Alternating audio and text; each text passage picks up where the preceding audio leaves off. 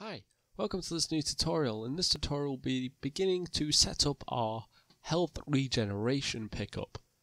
So what I mean by that is we'll be going over how to create a pickup that when our player goes over the pickup, so effectively they interact with the collision and pick up the item, they will regain health.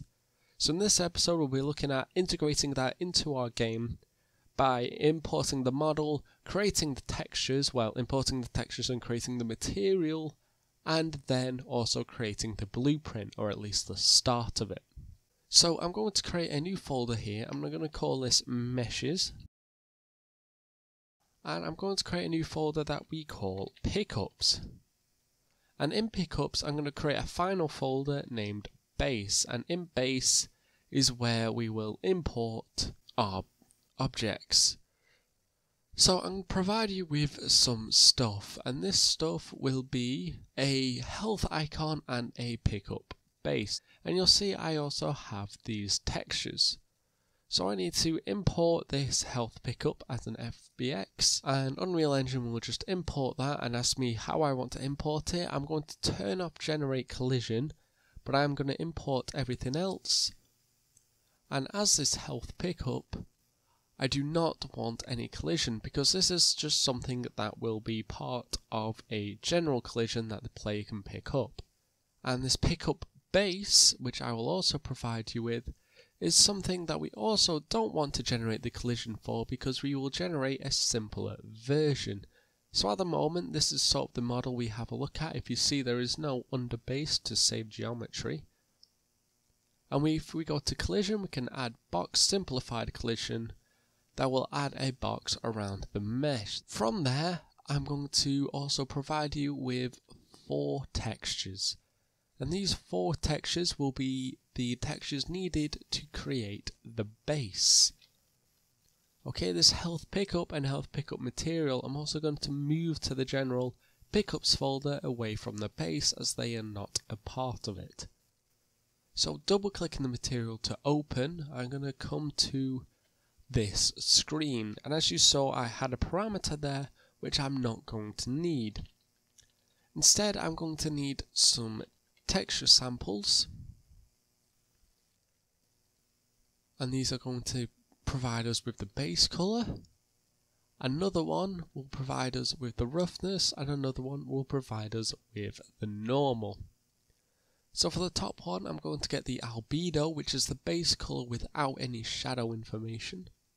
The next one I'm going to bring in is our normal map, which is this one at the bottom, which when we plug in will affect the light in certain ways as to look like our pickup base, and the last one will be our metallic roughness. Now the great thing about this map is it's actually optimized to load in 2 maps as one. So what I mean is the red, green and blue channels provide us with our metallic map, so we can just plug in using that as the top, and the alpha map provides us with our roughness. So this means we get the benefits of our 2 maps, metallic and roughness, with the optimization of 1 map loaded in. Now the next thing we need is an emissive color, as this base is going to emit a light depending on if it is active or inactive. So to do that we need a texture sample, and we need to get this mask. So we're going to bring this in, and we're also going to get a constant 3 vector, and this 3 vector we're going to right click and convert to parameter, which we'll call emit color. And using this we can select a color for the base to emit. So when it's active I want to emit a blue light. So I'm going to select blue, and then I'm going to hold M and left click to multiply both this blue and this mask together. Once these have been multiplied together, then I want to hold S and left click to bring in a scalar parameter, which I'll call emit strength, and we'll set it to a default value of around 5.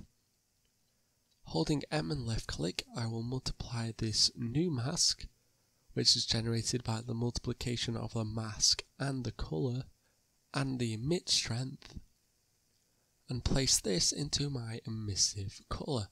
And as you can see in these areas here, the mesh is now emitting a blue light. However, it isn't particularly bright because it's having this metal color underneath it. So to get around that, what we need to do is take this multiplied mask that we now have and do a linear interpolation with this base color. So if we get a linear interpolation with a math, we can plug this into A, plug this into B, and then the map we used, we can plug it into the alpha. And if you use this arrow to see how this map looks, you'll see that we now have these blue lines of the emission plus this overall base color, and now that will provide us with our new base color. Plug that in and you'll see we have much stronger emission strength of the color and the same colors as we did beforehand. So click and apply and bringing in the base to the world, you can see we now have this strength, this strong emission, and the overall metallic color provided with the textures. Now we need to create our blueprint for it, but before we do that we have our health pickup material, and this one is much simpler than the last. So we're going to use this constant 3 vector. So we'll get our constant 3 vector and we're going to do the arcade style health pickup of red. So we'll just put 1 into red and 0 into green and blue, plug that into our base colour. We'll also use a multiply node and hold S and left click for a scalar parameter, which we will then call emit strength. Give a default value of around 5 again and multiply these together before connecting them into the emissive colour. And now you see we have this solid red colour with this emissive boundary around it. So for the last bit of this tutorial we're going to create our pickup template blueprint. So for our blueprint class we're going to want a new actor and we're going to name this pickup. In pickup we want 2 components. We want 2 static mesh components. We'll name the top one pickup base. Parent the second one to pickup base and we'll name this pickup. And give this a default value of our health pickup and the pickup base the static mesh default of PU base, and now we can work on how we're going to use this. So I'm going to set the Z location of our pickup to 1 meter, 100 centimeters in the Z axis above our base. And the reason for this is that when I drag it into the world, and we'll move this up so the base is just underneath the ground,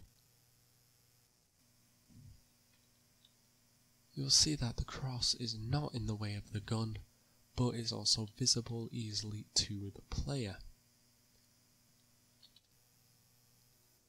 So for the last thing we need to do is we need to add a collision component, and we're going to add component collision, box collision, and we're going to scale this in the Z-axis to about something that covers both the base and the pickup. So we'll do about 2 in the Z and 3 in the X and the Y.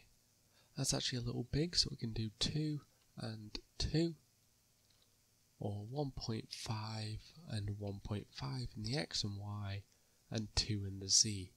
And now this covers the entire pickup base, so our player can interact with it.